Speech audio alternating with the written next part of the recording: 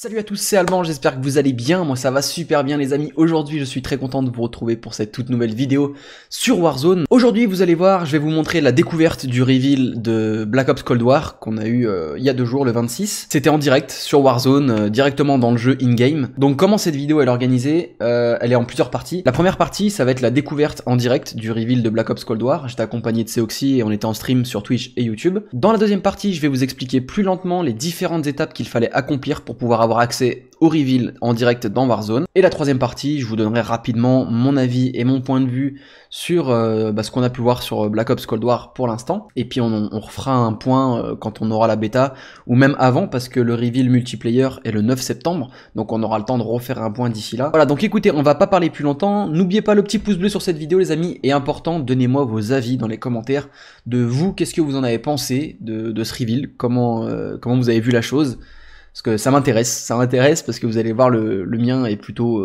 Non, je vais rien dire, je vais rien dire, je vais vous laisser découvrir la vidéo. Mais voilà, plus important, le pouce bleu, le commentaire pour me donner votre avis, et si vous êtes nouveau, bah, abonnez-vous avec la cloche. N'hésitez pas à vous abonner sur Twitch, le lien il est dans la description, parce qu'on fait beaucoup de streams quasiment tous les soirs sur Warzone, et ça continuera sur la bêta de Cold War, et sur le jeu Cold War en définitif. Donc voilà, suivez-nous sur Twitch, et comme ça vous pourrez nous voir en stream, et c'est toujours différent du contact qu'on a à travers les vidéos. Là forcément c'est du temps réel, donc voilà, ça change. Voilà les amis, une fois que vous avez mis le pouce bleu et que vous vous êtes abonné, on peut commencer la vidéo. Bon visionnage. Collecter les codes de la carte, putain, qu'est-ce que c'est que ces trucs encore? Ouais, il y a 4 étapes à faire. Ouais d'accord, mais faut aller où en fait? Parce qu'il y a absolument rien d'indiqué. Aucune idée. Déjà t'as vu, il y a un drone, il y a un radar actif, ramasser des renseignements sur les cadavres. Et bah voilà, faut tuer des gens. Faut tuer des mecs, Alban. Ouais. On va prendre l'hélico et je vais aller buter des mecs. Ah, il y a des points rouges là. C'est un reveal du mode solo, on sait pas du tout, c'est un reveal tout court, on a pas d'infos. Oh, tu l'as écrasé. Ouais, je l'ai pété gros. Va là-dessus, va là-dessus. Il y a son cadavre là, il y a un renseignement sur le cadavre. Ok, je l'ai ramassé. J'en ai tué un moi. Les renseignements, t'as pas besoin d'appuyer, tu vas dessus et ça le prend. Moi je vais faire top 1 frérot, je te le dis. Ouais, ça fait bugger mon jeu.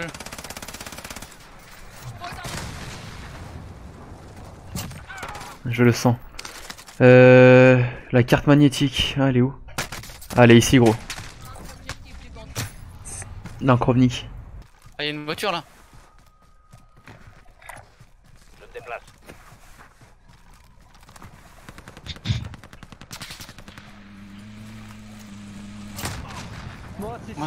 C'est un FR, il a ragé en plus. Il a dit quoi? Il fait oh c'est sérieux. Véhicule ennemi. Ah, gaffe, t'as vu je crois non? Ah, y a du monde qui va où on va là. Bah normal je pense qu'ils ont le même truc que nous. Oh putain. Soldat ennemi en approche.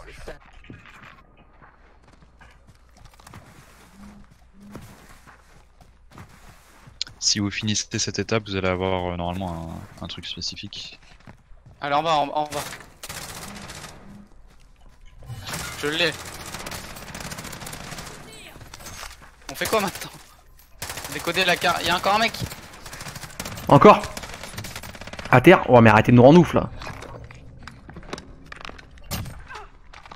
Il faut aller où? Décoder la carte. Ouais. Allez go. On a la vie de tout le monde. Mec Bon faut faire quoi? Faut trouver un truc pour la décoder. Peut-être dans le sous-sol, non y'a rien? Vous avez fait l'étape 2 là? Attends, je vais aller. Ouais, là on est en train de chercher le porte-bonheur. On doit décoder... Step 2, secure the key, you lock a new calling card. Ouais mais... Vous l'avez fait, en fait, et maintenant après t'as OC, ok. Bah là on doit trouver un truc. J'ai pas les infos. Un truc Alban. Là on est en train de chercher un porte-bonheur en fait. Moi j'ai pas ça. Ah si tu trouvais le porte-bonheur. Bah regarde dans les bâtiments. S'il y en a qui Ah savent... je l'ai je crois. Oh je l'ai je crois. Fais voir. Code secret, c'est bon. Ah t'aurais du matin, je voulais voir à quoi ça ressemble. C'était rien, c'était un renseignement. D'accord. Manier l'arme. Bah. Plan d'arme. Porte-bonheur. Mire. Localiser l'arme. Alors mais elle est en C5. C... Ah ouais. 1, 2, 3, 4, 5. Putain c'est dans storage. Ah, je crois que c'est dans le pont, ça. Il y a un mec qui dit qu'il y a des images. Oh, viens voir. Il y a Woods, je pense que c'est là. Alors, il y a le trailer au stade. Les gars. Trailer au stade, actuellement, là. Ils viennent de lancer. J'arrive, je suis en train de Manier l'arme, c'est bon, je l'ai. voir. Il y a Woods qui me regarde. What the fuck. Je me suis dit, mais c'est un mec, j'ai commencé à lui tirer dessus. Alors, c'est où? On a vu pour le trailer. Oui. Vas-y, avance. Beau boulot, soldat. Donc le trailer est joué au stade, ouais, c'est ça. D'accord, c'est ça l'arme B des cochons. Mec, c'est un M21 Uber. Ouais, c'est ça. Prends. Ascension. 7, 15. C'était quoi ça? 2, T'entends Alban? Ouais. 9, 7, 25, 6, 13, 6, 7, 15, c'est quoi ça? 14, 0. Ah, je peux plus tuer de mec. Il va y avoir un truc là. Ah. C'est son trailer.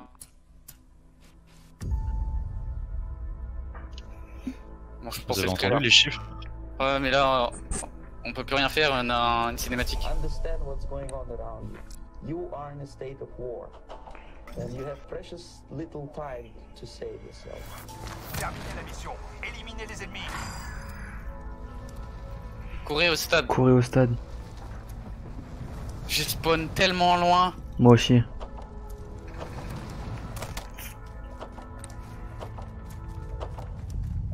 T'as combien de mètres là? 600. Slow process, Je suis which we à call 500 mètres. measures, Ça pue la nuque, mec. Hein. being demoralization Ouais, mais franchement, ça a pas l'air trop stylé là. from 50 Là, c'est stylé. Franchement, ils ont géré hein. demoralize a nation.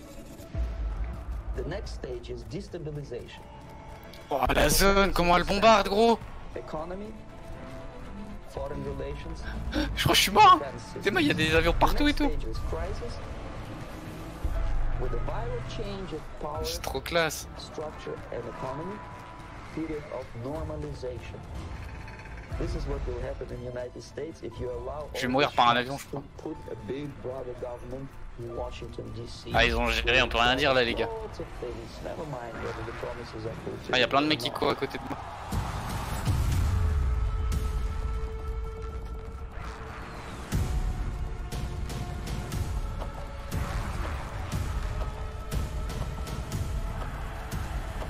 Je vais crever du gaz, gros. Je vais crever du gaz, ma gueule. Je suis rentré. The time bomb is ticking. Moi, je suis rentré perso. Et je vois plus rien, là. Je vois plus rien. Danger is real. Moi aussi, je vois plus rien, c'est normal.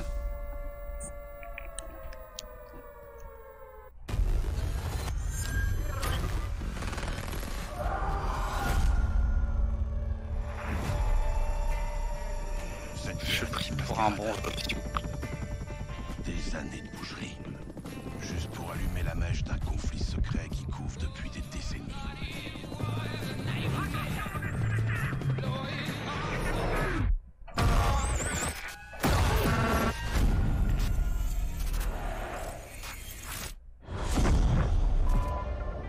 Mes chers compatriotes, une guerre nucléaire conduirait l'humanité à sa perte. Nous nous devons de construire un monde plus sûr. Il y a 5 jours, on a reçu des renseignements sur un agent soviétique du nom de Prseuix. S'ils disent vrai, alors quelque chose de grave se prépare. Quelque chose qui pourrait changer le cours de la guerre froide. Ça va être à nous de jouer maintenant.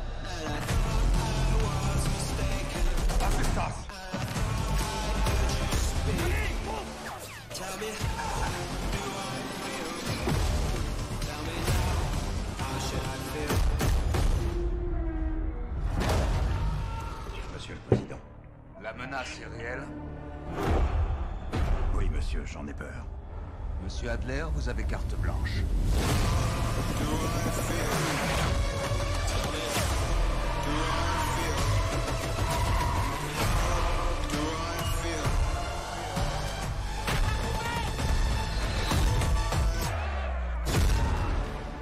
Ça ne fait pas partie du plan.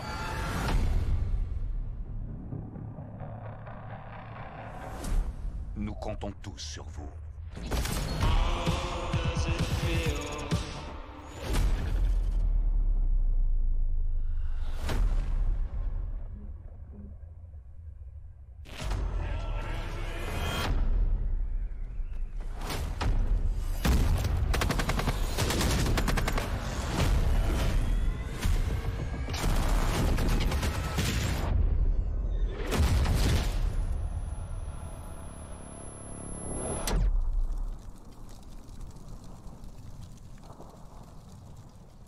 ¿Verdad? ¡Me rayo!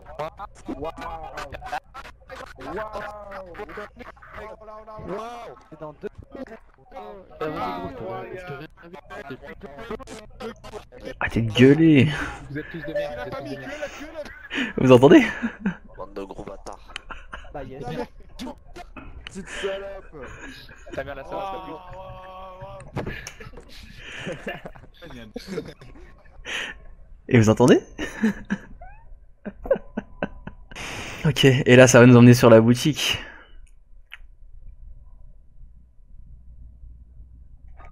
Ah, ils sont trop forts! Ils sont trop forts, gros! T'as le reveal et à la fin, précommandé, maintenant! Oh putain, ils sont trop forts. Bon. Franchement, t'as vu le Yui? Ouais, j'ai vu. Qu'est-ce que t'en penses? Bah pour l'instant j'en pense rien du tout. Parce qu'ils sont très forts dans les trailers, mais c'est pas le jeu, frérot. Allez, ceux qui viennent d'arriver, les gars, on va le refaire ensemble. Moi je pense comme vous, pas grand chose, j'attends le gameplay quoi. Parce que je me fie pas du tout à un trailer là. Je m'y fie pas. Je m'y fie plus. Je m'en méfie plus que je m'y fie, tu vois. Non, l'event là comme ça finalement est plutôt quand même bien travaillé. Y a rien à dire.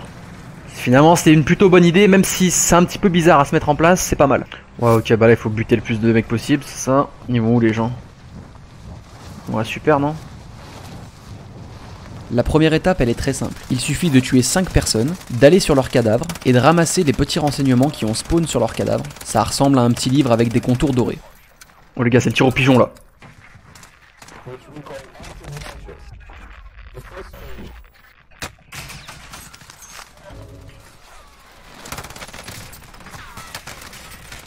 Dommage.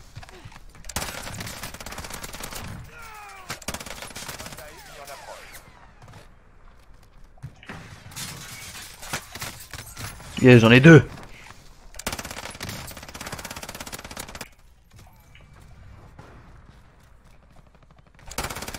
Non mais...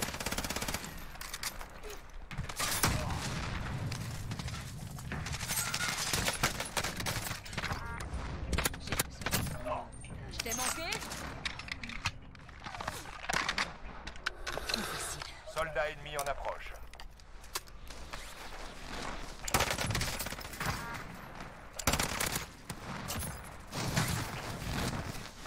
Une fois que vous avez collecté les 5 renseignements, il vous sera alors débloqué l'étape 2. L'étape 2 c'est simplement un logo en forme de clé qui va apparaître sur votre carte et il faut juste vous y rendre.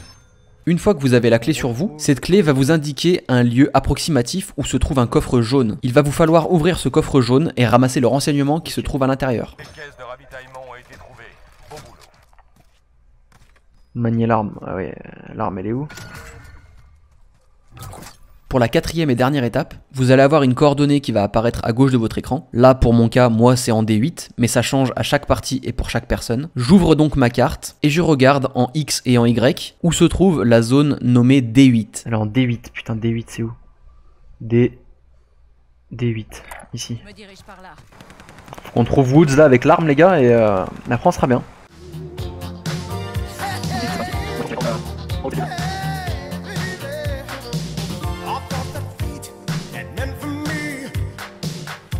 Lorsque vous êtes arrivé dans la zone qui vous a été indiquée précédemment, donc moi en D8, il va vous falloir trouver Woods. Et Woods, il est caché dans un des bâtiments de la zone. Il faut donc faire bâtiment par bâtiment, pièce par pièce, et une fois que vous l'avez trouvé, il suffit d'aller vers lui et d'appuyer sur carré pour ramasser l'arme qu'il va vous donner.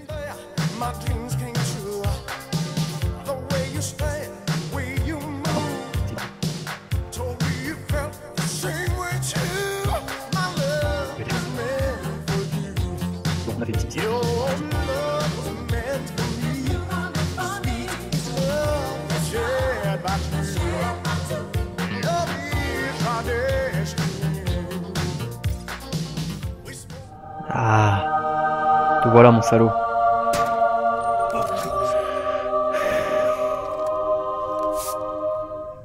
Voilà, c'est terminé, vous avez fait le plus gros. Maintenant, il vous suffit d'attendre la fin de la partie, et dans la dernière minute, vous allez entendre une voix qui va commencer à parler, et qui va commencer à vous donner des chiffres. Je vous le dis tout de suite, ne les notez pas, ça ne sert à rien. Quand la partie va se terminer, vous allez être téléporté une nouvelle fois sur Verdansk, et on va vous demander de courir le plus vite possible vers le stade.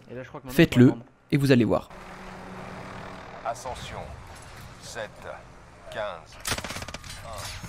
1, 2, 19, 7, 25, 6, 13, 6, 7, 15, 14, 0. Me dis pas que j'ai spawné super loin comme tout à l'heure. J'aimerais bien rentrer dans le stade.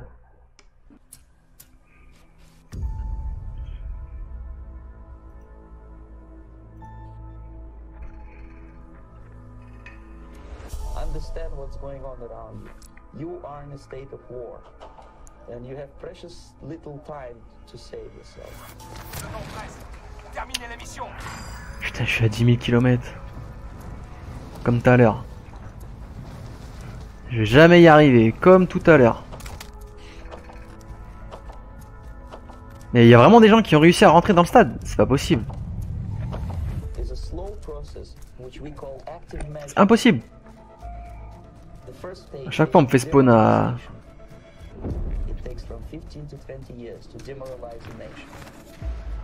The next stage is destabilization. What matters is essentials: economy, foreign relations, defense systems.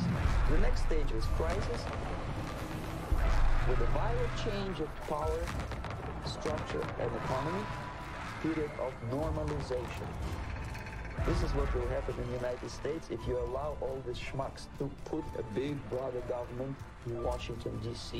who will promise lots of things, never mind whether the promises are fulfilled or not.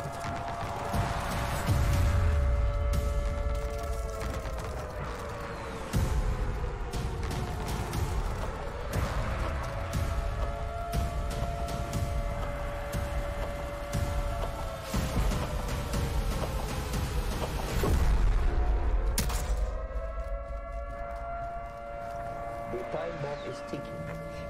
With every second, the disaster is coming closer and closer. The danger is real. On a pris une nuque en fait. Enfin, on dirait une nuque quoi.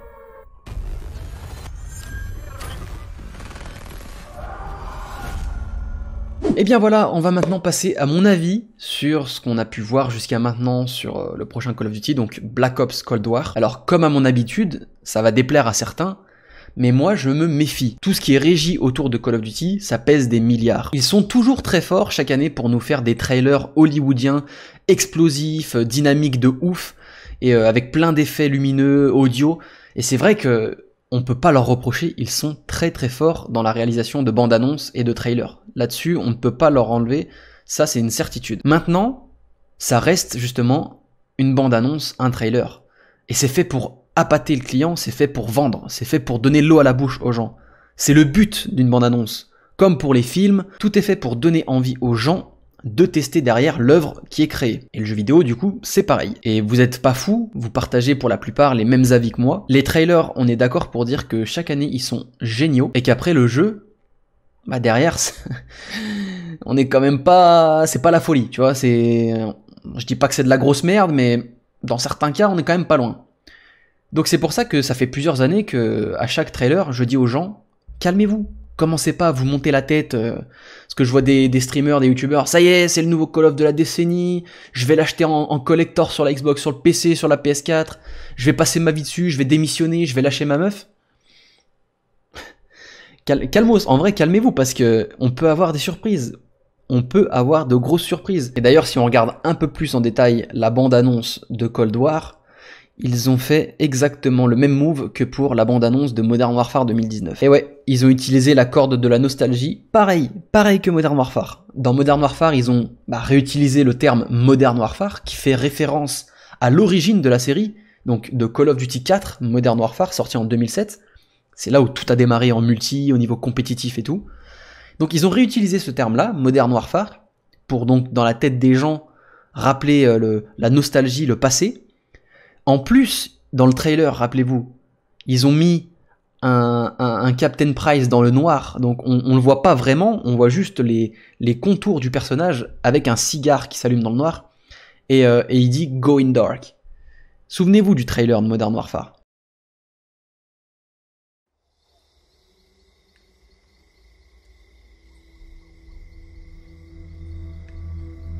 The rules have changed. There's a fine line between right and wrong. And somewhere in the shadows, they send us in to find it. Watcher to 6 actual. Target is in the main house. You have execute authority. Bravo 6. Going dark. Et maintenant, regardez le début du trailer de Black Ops Cold War. Alors, je vous ai volontairement ralenti à l'extrême le début du trailer, parce que c'est justement dans cette première seconde du trailer de Cold War où on voit Woods apparaître.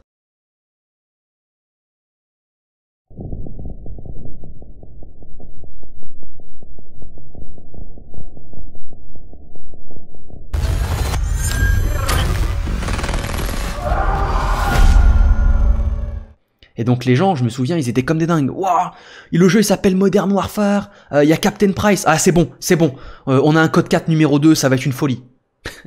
Et au final, on a un jeu, mon pote, full SBMM, injouable, le multi il est mort depuis 6 mois, Warzone il est rempli de cheaters, personne fait rien. Donc on est quand même très très loin de la qualité de code 4 ou de la qualité de Modern Warfare 2. Tout ça pour en revenir à Black Ops Cold War, ils ont donc utilisé le même schéma.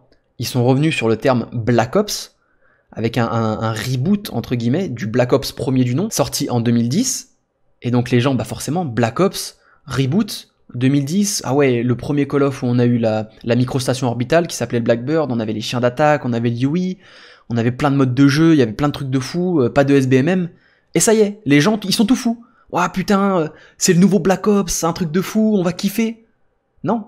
Là, les gars, c'est exactement le même schéma. Ils ont pris Woods, pareil, alors que pour Modern Warfare, ils avaient pris Captain Price, Woods, Modern Warfare, Black Ops.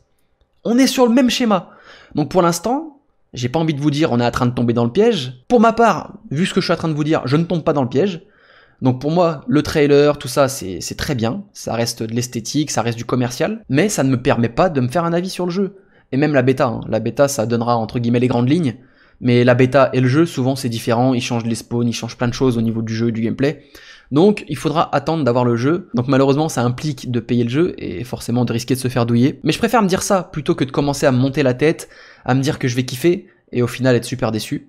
Donc pour certains ça va être comme d'habitude, hein. Alban, tu râles, t'es un rageux, tu fais que de te plaindre. Je me plains pas.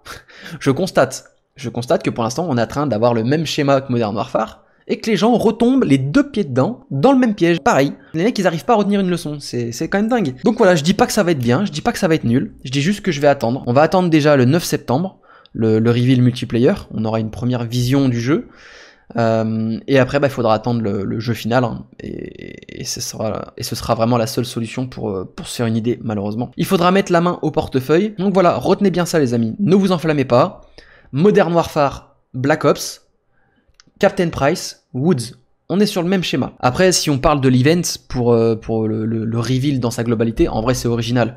Le faire in-game, un petit peu à l'image de Fortnite, sauf que là ils impliquent directement le joueur dans le reveal, avec les quatre objectifs à réaliser, et du coup bah, on se sent impliqué, tu vois, et on veut aller chercher notre propre reveal. Et du coup bah, ça implique le joueur et ça, je trouve que c'est entraînant. Le principe est vraiment sympa. C'est pas comme Fortnite où en fait t'avais un écran géant avec un bonhomme qui chantait ou des trucs comme ça.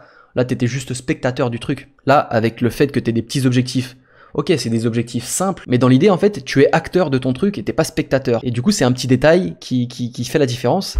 Et moi personnellement j'ai trouvé le reveal original. Moi je suis pas une langue de pute, hein. Quand c'est mal, quand il y a des trucs de merde, quand il y a des idées pourries, je le dis, et j'ai le droit. Mais quand c'est bien, et qu'il y a des trucs qui sont bien pensés, et qui méritent d'être mis en avant, eh ben je le fais aussi, et ça je l'ai toujours dit. Donc voilà, que ce soit bien ou que ce soit mal, moi je dis les deux. Je ne fais pas que le mal, que la critique pour faire le buzz et pour dire de critiquer. D'ailleurs, critiquer pour critiquer, ça me fait pas plaisir. Hein. Je préférerais avoir des jeux géniaux et ne rien avoir à critiquer. Hein. Donc non, le reveal, franchement, moi je l'ai trouvé original, je l'ai trouvé bien pensé, et c'est vrai que la petite séquence de fin, là, où tu dois courir vers le stade, ça donne un petit peu quand même des petits frissons. Tu te dis, putain, qu'est-ce qui va se passer? T'as l'alarme en plus de la nuque derrière, t'as le mec qui te parle en te parlant d'apocalypse, de guerre, de potentiel désastre humanitaire et compagnie, et tu te dis, waouh, putain, qu'est-ce qui va se passer? Alors ouais, j'étais un peu déçu, parce que je me suis dit, ça y est, c'est la nuque, ils vont péter la map Verdansk et on va avoir un nouveau truc. Et non. Et ça, j'avoue, c'est le seul petit point noir où j'étais quand même un peu déçu, parce que vraiment, j'espérais avoir la nuque, et on avait tout en plus. Ils nous demandent de courir vers le stade, avec potentiellement un point d'extraction ou un truc comme ça. Vu qu'il y a des sous-sols dans le stade, on aurait pu penser qu'on serait protégé, tout ça. Il y a le petit logo en plein milieu, en plus du stade, le logo arme biologique. Donc ça fait référence à la nuque, à la bombe. Et en plus, l'alarme. Et du coup, ça m'a rappelé la nuque, forcément. Je me suis dit, ça va péter, ça va péter. Et non. Écran noir, bam. Précommander le jeu. Mais bon. C'est peut-être, on va dire, les prémices prochainement d'une bombe nucléaire sur Verdansk. Et franchement, ça pourrait être pas mal. Ça rase un petit peu downtown, qu'on rase la plupart des lieux de camp. Ouais, là je pars dans une utopie, à mon avis ça n'arrivera jamais. Hein. Il faut toujours des lieux de camp pour les mecs qui sont feignants et qui veulent pas apprendre à jouer. Mais bon, ça c'est un autre débat et on va pas en parler dans cette vidéo. On va stopper là les frérots. Donnez-moi votre avis dans l'espace des commentaires. Vous, qu'est-ce que vous en avez pensé? Est-ce que vous vous enflammez pour le nouveau Call of, malgré tout ce que je vous ai dit il y a quelques minutes? Comment vous avez trouvé le reveal? Vous avez trouvé ça ennuyeux, intéressant? Je sais pas, dites-le moi. N'oubliez pas le petit pouce bleu, si on peut atteindre les 700 likes pour cette vidéo, ça serait génial. Si vous êtes encore là dans cette vidéo, vous mettez le hashtag reveal plus votre commentaire. Et ça me prouvera que vous êtes resté jusqu'à la fin. On verra qui est fidèle et qui tryhard mes vidéos. N'oubliez pas de vous abonner à la chaîne YouTube avec la cloche de notification. N'oubliez pas non plus de me suivre sur Twitch en activant la cloche, pareil que sur YouTube. Et de me suivre sur Twitter, Instagram, Facebook. Tout est dans la description de cette vidéo et de toutes les autres vidéos.